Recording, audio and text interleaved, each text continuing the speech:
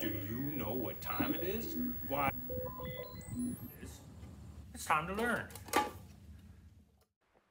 Painting spheres using primary and secondary colors, tints, and shades.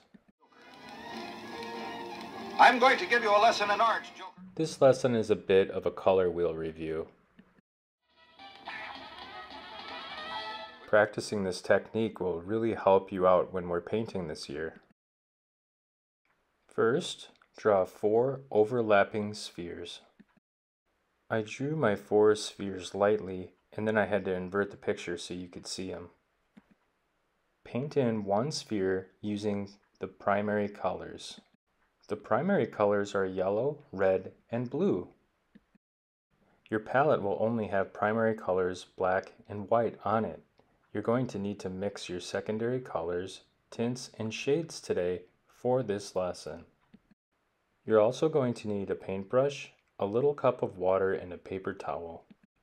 I'm going to make my first sphere using primary colors, and so I'm going to put a little yellow on my brush to start. I accidentally put a little too much yellow on my palette. Next time I'll be more careful. Then I'm going to paint in some of the parts of my sphere with yellow. I'm going to try to make it kind of a pattern as I go because I want my spheres to look interesting when they're done. I'm going to continue using the color yellow on my sphere until I am done using the yellow on my pattern. I'm going to do it all at once and then switch to a different color. That way I don't have to keep washing my brush over and over, and then it keeps my paints clean and not full of other colors. Now that I'm done with my yellow, I'm going to wash my brush by dipping it in the water, not stirring it. I'm just going to dip it and then wipe it clean on my paper towel. You don't want to stir the water up too bad because then the water gets super nasty and it's not as good for cleaning brushes. Next, I'm going to add another primary color. This time, I'm going to use the color blue. So now I'm adding blue to my primary color sphere. I'm just going to add it into the pattern. You can make your patterns however you really want to.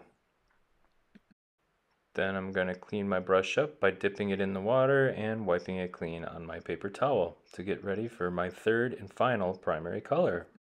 Next up is the color red. I'm just going to go in there and add it to a couple areas to finish off my first sphere, my primary color sphere. It's time to learn. Paint one sphere in with secondary colors. You can mix the secondary colors by combining 2 primary colors together. The secondary colors are orange, green, and purple. The first secondary color I'm going to use is orange. I'm going to do an orange by pulling some yellow out on my palette and then adding just the tiniest of bits of red. Red is really strong pigment, so you don't need too much of it. So now I'm just going to add some orange to my second sphere.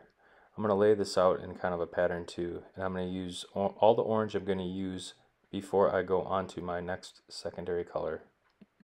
Next up, I'm going to mix some purple. I'm going to mix purple by first putting some blue down and then just a little bit of red.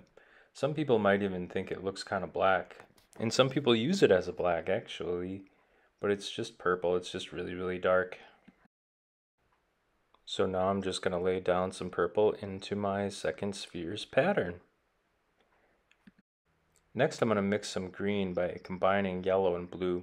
You need just a little bit more yellow than blue to get the green to look right. Then I'm going to fill it in my sphere's pattern. That looks pretty nice. Yep, got the primary and the secondary spheres done. Now it's time to move on to shades and tints. It's time to learn. Paint one sphere in using shades of colors. Shades are adding a little black in with the color. You can shade on your surface of your painting. That's called wet on wet when you do that. Or you could mix a little black in with your color on your palette too. It really doesn't matter.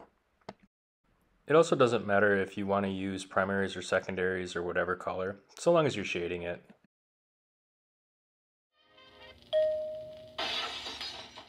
Color your last sphere in with tints of colors. So you can make a tint of color by adding white to it.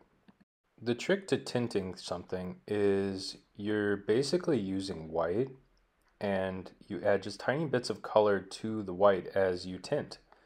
That way you don't get too dark too fast, because you can always make it darker, but it's really hard to make something lighter once it's too dark. And there you have it.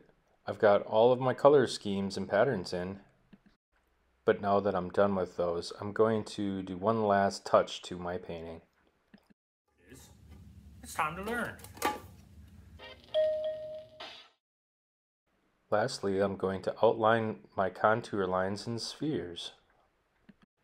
I'm going to outline my contour lines and spheres by using the side of my brush and a little bit of black. I'm just going to carefully paint around the outlines and contour lines to make my spheres pop out. It also kind of cleans up my painting in case I accidentally paint it into a different color or something. It just makes it look like it's finished then. It's also really good practice to practice drawing straight lines with paint. It's a bit of a challenge, so you're just going to have to be patient with yourself if it doesn't work out right away. And there you have it. My 4 different spheres using 4 different color themes.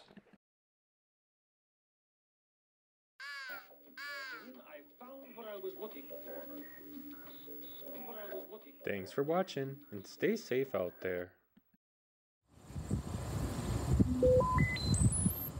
What's for lunch?